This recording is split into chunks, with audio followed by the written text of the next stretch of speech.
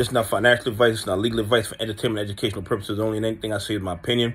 Please don't make any financial decision based on anything I say in these videos. That being said, hit the like button, subscribe button on the YouTube algorithm stuff so you get videos I put them out. See, I'm thinking, I'm analyzing that data. But like I tell y'all every day, the day they release us is false. Man, it gives a false narrative to market so we can make bad trading decisions. Listen, AMC is the big dog in the movie theater industry.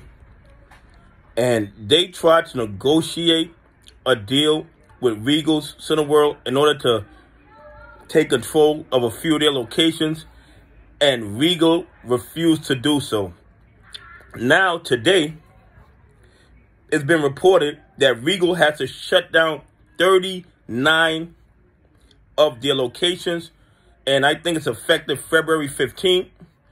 And I really think that's a great thing for AMC.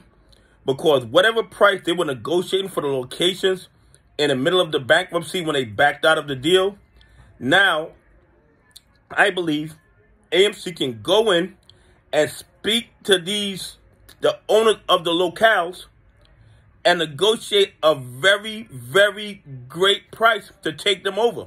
Because you have to think about it. How many people or how many businesses can lease a movie location, or movie theater location rather?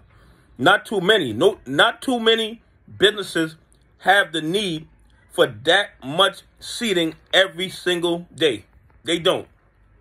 So the landlord or the commercial landlord or the management team that's handling these locations are gonna be burning money every month. They still got to pay the taxes. They still got to pay the insurance with no revenue coming in. So I believe this is great for AMC. Whatever deal they couldn't work out with Regal before, they can now go directly to the owners of the locations and probably get a sweetheart deal, because these locations are going to be sitting there just burning money for the owners. Anyway, please leave some comments. Tell me what you think about Regal having to shut down 39 locations when they could have given those locations to AMC at a real good price. Now, AMC is going to end up getting those locations anyway for a lot cheaper than Regal wanted to give it to them for.